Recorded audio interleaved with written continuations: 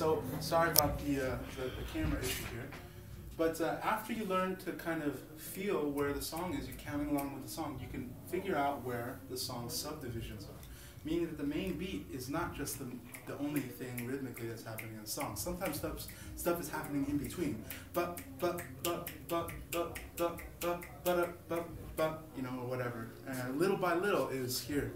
Here's the beat for little by little. It's going bum bum bum bum bum in between the beat, and it's really syncopated.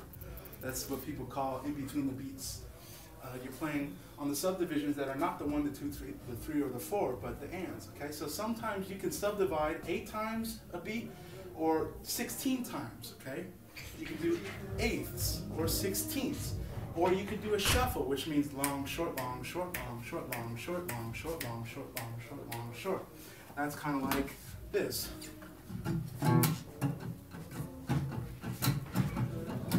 Right? Okay, pretty basic there. And then an odd meter, you can do 1, 2, 3, 4, 5, 1, 2, 3, 4, 5, 1, 2, 3, 4, 5, 1, 2, 3, 4, 5. No strap, you know, I'm just gonna put that down before I hurt myself. Okay.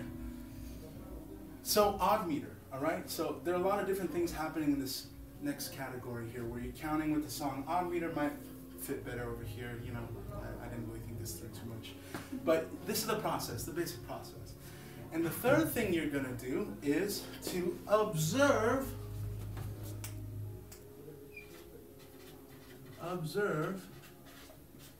patterns. Okay? And when you observe patterns, what does that mean?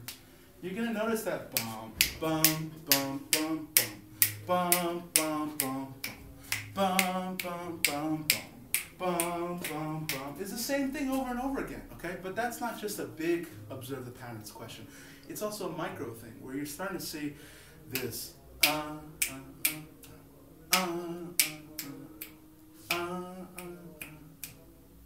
What's the one I'm emphasizing? The one I'm emphasizing is the one that is kind of longer and more distance between that and then the other ones, okay? And so what you have is kind of a longer distance and then a shorter distance. And that helps you, for instance, when you're doing 15-step, it's going to look like this. 1, 2, 3, 4, 5. 1 and 2 and 3 and 4 and 5 and bum, bum, bum, bum. Right there. Okay?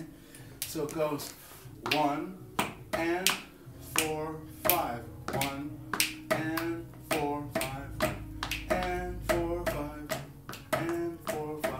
Okay, that's pretty much it. Okay, so now when you're able to do all of this and kind of get it working, and you know, it's kind of a slow and really, really rich and rewarding but challenging process. You can begin to internalize any song. Any song can become your teacher, and it will never get tired of teaching you because all you're doing is listening to it. The song is not going to lose patience with you. The song is not going to have to eat and therefore work and then not teach you, you know. The song is not going to be down when your internet connection is down, you know, unless you get all your music from YouTube. But the song is always going to be there to teach you, okay? And in the beginning, you may need some more guidance, you know. Hopefully, this website thing that I'm going to hopefully launch by the end of the year will really help out with this. It's a whole video course idea that I have to explain each one of these in really, really great detail to run it by donations only. The idea is presented here, okay? If you apply these, all of a sudden, songs can become your teacher. And if that ideally happens, okay, there's something even better than playing Radiohead. I'm gonna say it, this is blasphemy. This is something even better than playing Radiohead. How could you? How dare you? The thing that is better than playing your favorite music is expressing your own musicality. It's to find your own musical voice. It's to be able to get to the point where you have something in your head or something in your heart, and you can suddenly put it out there. There's just something that happens when you listen to your favorite song with your favorite artist, or you read an amazing poem, or you love this book or this TV show or this film, a lot of times, I won't say every time, but a big part of that is because it almost took the words out of your mouth, or it resonated with you, or you could relate to it. And that's a very powerful thing, because you feel like you connect with that. And there's something deep inside each of us, musically. I think that's why we all love music. I only have one friend who doesn't like music. He doesn't care for it. I shouldn't say he doesn't like it. He's weird. But all of us have this inclination to music because something inside of us is trying to get out. And I have the feeling that if we don't scratch that itch, if we don't find an outlet, if we don't find a way to make what we're trying to do musically happen on some way, we'll always be a little bit frustrated. Until we hear a song that maybe kind of touches that frustration. It's like, yes, okay, Tom, you're excited for me.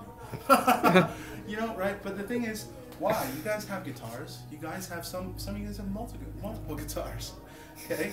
There's no reason why we can't find this type of deep satisfaction and enjoyment from our own instrument without kind of feeling lost. You know, we have some tools, some real basic kind of foundational things to challenge ourselves with today, right? So easier said than done. You know, nothing comes with pure talent or your ear alone. It takes hard work. You know, I won't lie, but if you're willing to do it, if you're willing to commit to the process, right answers and wrong answers included, all part of the process, I can tell you that it's incredibly amazing. Yeah, I don't know what to say. Like, I don't tell people this, but I think I listen to like my own stuff quite a lot. It sounds weird when I say that, but not because I'm like vain, I'm trying to like, you know, grow a big head and become arrogant or something, but it's because I feel something when I play something, and it's me. I can hear me, and that's like, when you hear your own voice, it's like that video where that deaf girl, she got an ear implant, and they turned it on in the doctor's office. She heard her own voice for the first time, and it was like the most amazing thing. I was moved to, you know, to a very emotional place when I saw that video. Similar thing happens with music for me. Hearing my own musical voice kind of be expressed, it's something that it's very profound. But anyway, that's where I'm at. That's what I have to offer today. I hope it was of value to you guys. I came from California to share it, and that doesn't make what I say more valuable or anything, but I really appreciate that this moment is happening, that we're actually doing this. It's pretty crazy. So thank you for being here. Yeah, give yourselves a round of applause. Thank you for listening. Yeah, okay. Yeah. And so I guess maybe the last thing is just to open it up to anything you want to ask me. It could be musically, it just be about me, it doesn't matter. Anything you like. Are you still filming? Oh, should I stop it? No, you can. Go ahead. Well, maybe when you were talking in the beginning about like the scales and stuff like that, how you like got into it, did you go like over the piano, or like because it's kind of hard to get like the view of how the stuff works, like on the on the small scale, or okay, so you're saying kind of because like, how did I begin transcribing melodies? Yeah. Did it happen on the piano? Because from my point of view, it's like kind of easier on the piano because you have like the black keys, the white keys. It's like divided by. If it's easier for you on piano, do it on piano. Yeah. Okay. I wish I could play that. Whatever way is easiest for you. I came in through piano, sort of, but also singing. That's how I came in. Also, if you play guitar, don't learn piano just for the sake of this. You know, although piano's an amazing instrument, it can help you learn some things on guitar that you otherwise wouldn't have, or help you gain a different approach, different perspective. But if you can kind of understand this concept here, really it works on any instrument that has frets or has half steps. You violin, if you're really good at, you know, staying in tune. But this is just kind of a more universal Western music concept. It looks like kind of a piano keyboard, da da da da da da da da, because the major scale was around a long time before the piano ever was. But you can do it on the guitar. You just use one string. Use the A string. A string open, 2nd fret, 4th fret, 5th fret, 7th fret, 9th fret, 11th fret, 12th fret. 12 half steps to an octave. And slowly but surely you'll be able to accumulate experience that will eventually become useful for you as you kind of build small observations into these little ideas, into kind of a more elegant, bigger idea, and then these ideas combined with other ideas, and it's just going to be, wow, I know what's going on in this song, and it's just like this huge light bulb that kind of goes off when you analyze a song this way. Did that help answer your question? Well, yeah. And I have one more. Yeah. You really start, when you're analyzing harmony, you really start from, like, when you're trying to figure out the chords, let's say the chord progression, you really start from the high notes of the chord. Because when I try to do it, I start with bass line. That's wonderful if you can start with the bass line. Bass line actually gives away the chord a little bit more often than the higher notes. That's from my experience, and it's pretty popular because your chord is anchored by the lowest note. But to be a little bit more general about your answer, you start with whatever note is obvious. Just look at a song like it's a puzzle. Like, how do you do a jigsaw puzzle? You start with the corner pieces because they're the most obvious, and then you go in. You don't start on the words that you don't know for a crossword puzzle. You start with the words you do know. The words that you do know help fill in the ones that you don't know because of the clues they give.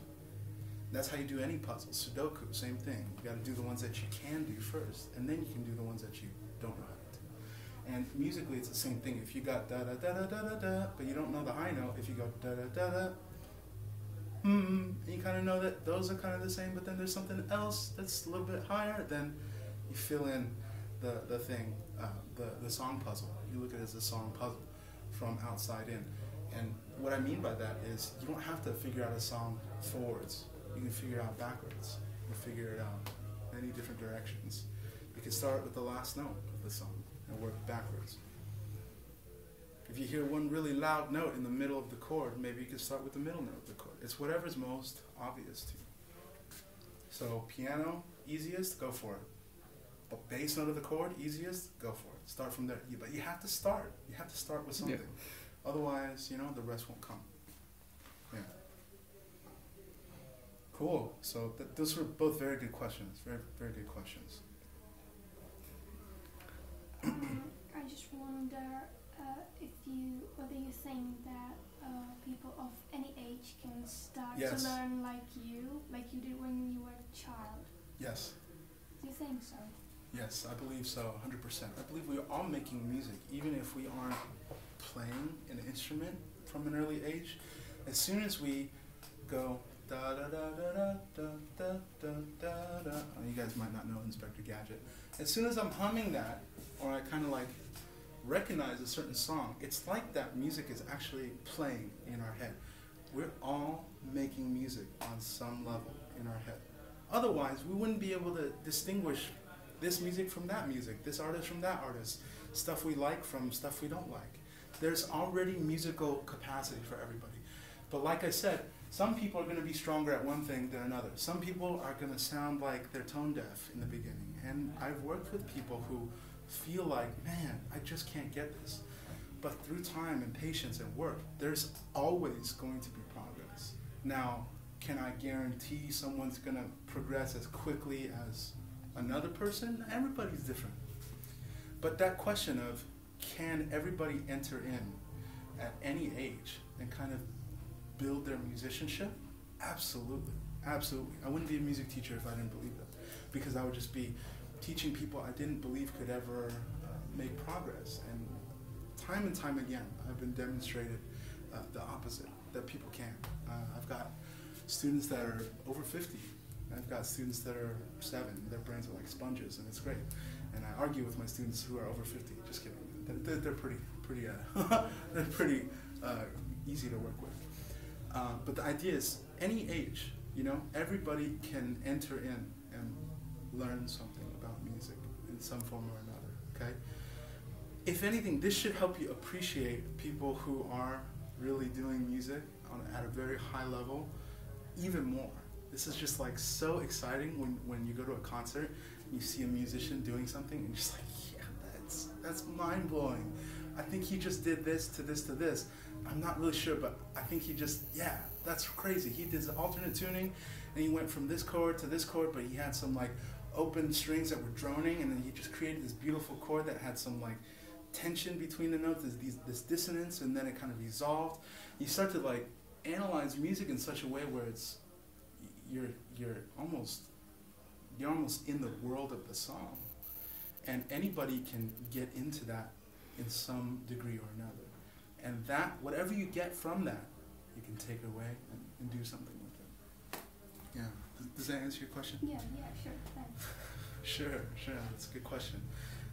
Any other questions here? Well, maybe not a question, but a request. Would you care to play some? Would I play something? Yeah.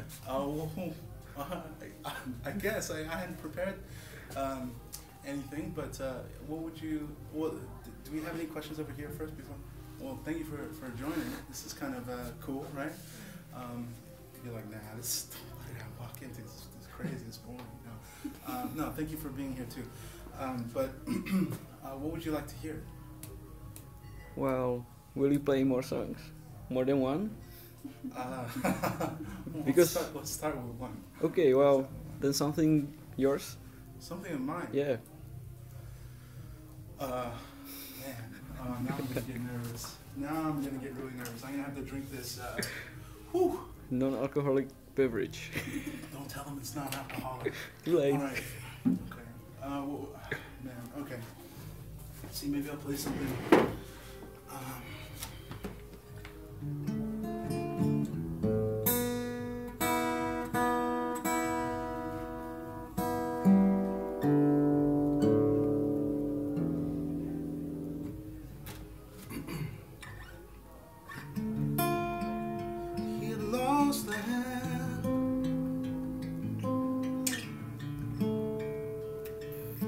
Still held on inside. How worries weigh a man till the ground begins to shift and slide like the truth, and how it looms, it hovers by. If my feeble mind, the cold, frozen sky swallows wide the heavy sigh.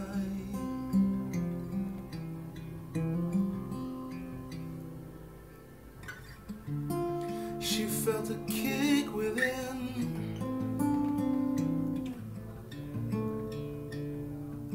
She thinks it's been a while.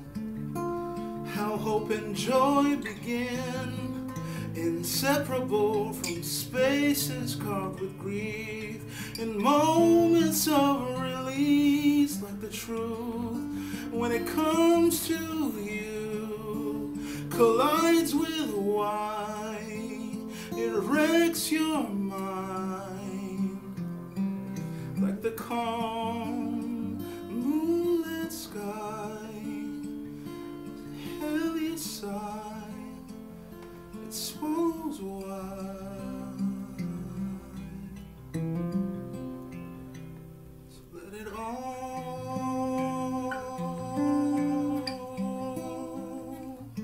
begin to fall away.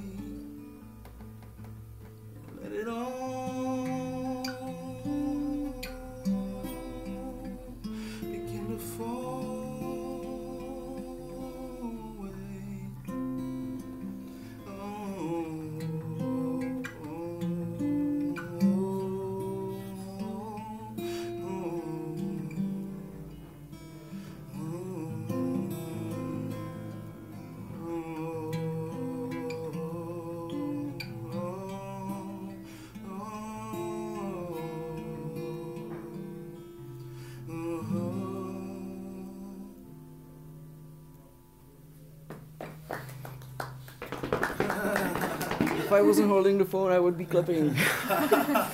Cool. Hey, thank you for listening. You guys are very respectful. Yeah, that's a song of mine. I don't even remember what it's called. What's it called? It's on YouTube, I think. I don't know. Look it up.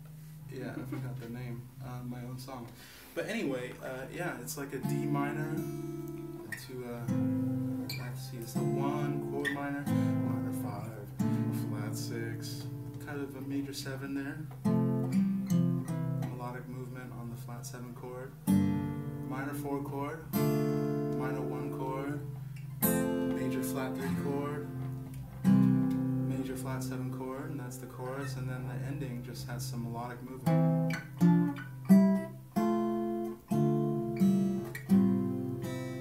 Sort of like that. I think I messed that up. Sorry, wasn't prepared. Well, it's your song. It's going to be a flat 6, and then 4 kind of 6 that are parallel moving up through that, and then 1 chord, and then the parallel 6 kind of moving back down, and then kind of a similar thing that was happening here. And I don't know if you care to know a musical theory explanation between, behind what's in the song, but that's kind of how I understand my own song. And I took some of those concepts from everywhere. I hope it doesn't sound like a pure copy of my influences, but definitely, if you look at Videotape, which is one of my favorite songs, you hear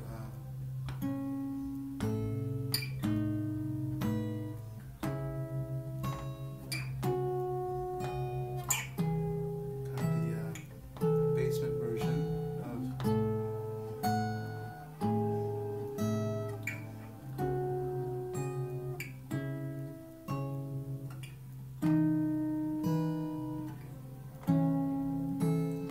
of ascending and descending 6, which Tom York didn't invent, obviously. He's not the first musician to ever do that. But it's beautiful, and I kind of was inspired by that. And so, yeah, I think that's maybe an idea that was floating around in my head when I was sitting down and, trying to figure out, something to write. But, yeah. But I don't know, how are we on time? What does anybody have the time right now? I need to get out of here by 8:30. It's almost 8. Almost 8. Okay, so we got some more time before they come in. Wow. All right.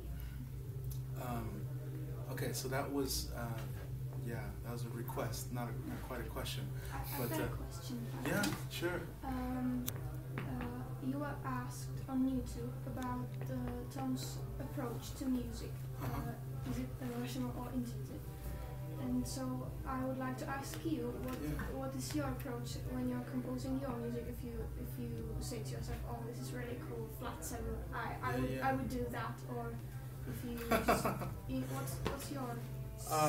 Wow, thank you for asking. That's like a really good question. What is my approach? Well, my approach is a mess. My approach is very intuitive and very kind of observant.